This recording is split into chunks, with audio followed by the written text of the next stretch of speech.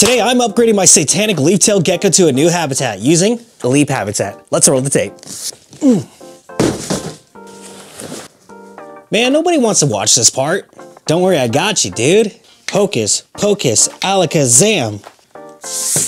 Man, that feels good. Man, I just really love the printing to these leaf habitats.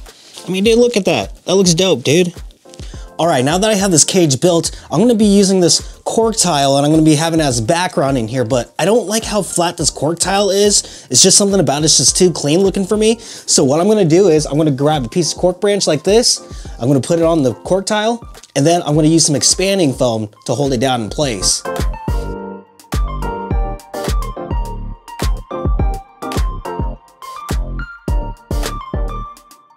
And as I'm waiting for this to cure out, I'm gonna grab a piece of black foam board, place it down on the table, then I grab some more cork hollow tubes, and I'm gonna be placing them down on the board, and then I use more expanding foam to help keep it hold in place.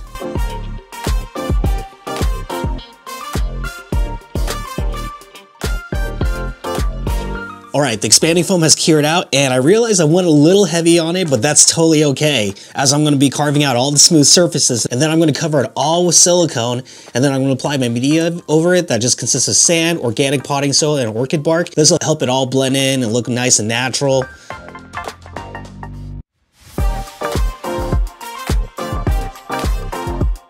And then after that's done curing out, I cut it all around the edges to make it like little pieces. Then I grab a pair of scissors and cut off the excess foam board around the hardscape. And now I'm going to remove the screen top of this cage. And now that I'm done with my hardscape pieces, I'll just be setting them against the wall of the enclosure and then using 1/2-inch screws and then drilling them in.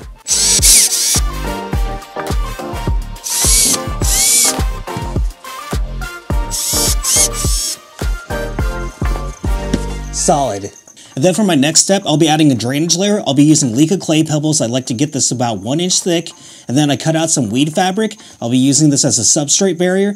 Then I'll be using my homemade terrarium substrate that consists of orchid bark, sphagnum moss, and organic potting soil, and a little bit of washed play sand. And then I get it up to level right here with the little bottom door. And now I'm going to spice up the enclosure by adding some Spanish moss along some parts of the hardscape pieces. And I pin it down by using some garden wire.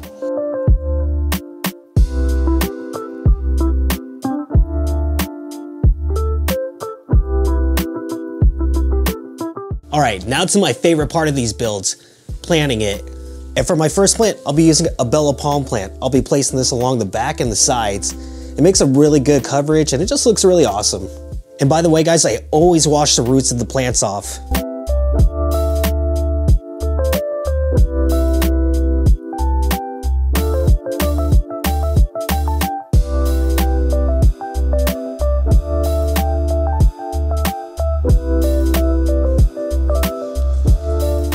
And then for my next plant, I'll be using this ficus ginseng.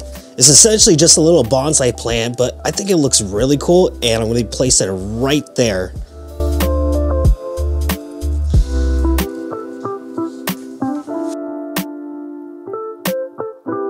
Next, I'm going to be adding this little manzanita branch and I'm going to be placing it right here in the back, and these little leaf-tailed geckos love climbing on this.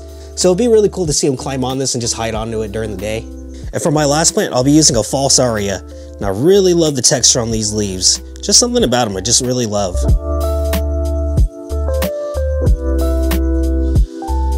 Then I'm going to be using this little birch log, and I'm going to be placing right here in the back right corner.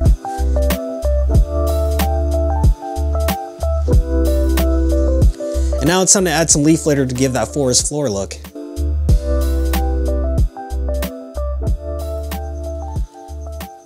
And guys, I totally forgot that I got this little air plant right here that I'm going to stick right over there. And I'm going to have it mounted by using garden wire, and the sides of the garden wire will pin right there into the phone. Now we're going to add some orange powder isopods. And now for the springtails. Then I'm going to throw in some small pieces of cork bark. This will just be some botanicals for the isopods. Just toss them in like nothing. And now it's time to put the lid back on. About time.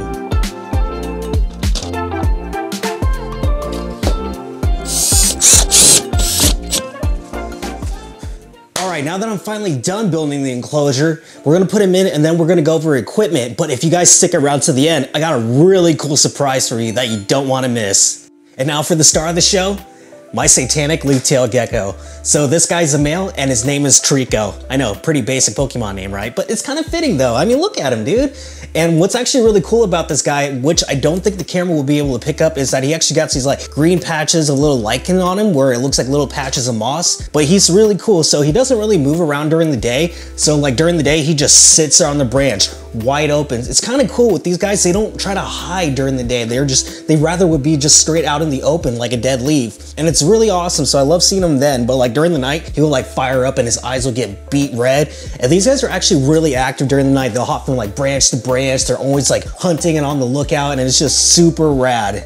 And guys, for the enclosure itself, I'm gonna totally sound biased for it, but I absolutely love it. I just love the way how the plants actually like perfectly contrast the hardscape and just right. And I really do love how there's actually shadows in the back lower area. I just feel like it makes everything pop and have more of a 3D effect. And guys, when you're setting up your enclosure for your leaf-tailed geckos, you don't want it actually too busy. You kind of want it open a little bit like this, because these guys, they're actually really not that good of hunters. Like in the wild, I believe that they primarily eat slow-moving snails, so keep a little bit open like this. And as for my equipment over here for the LED lighting, I'm just using a Nicrew LED aquarium light that I got off of Amazon. This is what I always use for all my bioactive builds. It grows my plants just fine. And what's really cool about this one, it has a blue midnight effect. So like during the night, you could turn it on and could adjust the levels of it so you could actually see them walking around and stuff and doing their thing. But yeah, I'll leave Amazon links in the description down below. And I actually do have a little bit of UVB on this guy. I'm using the Arcadia Pro T5 5.0. And now these guys don't really actually need it, but it never hurts to actually use some of it. It can be beneficial for these guys. And he actually has plenty of shading to escape the UVB if he needs to.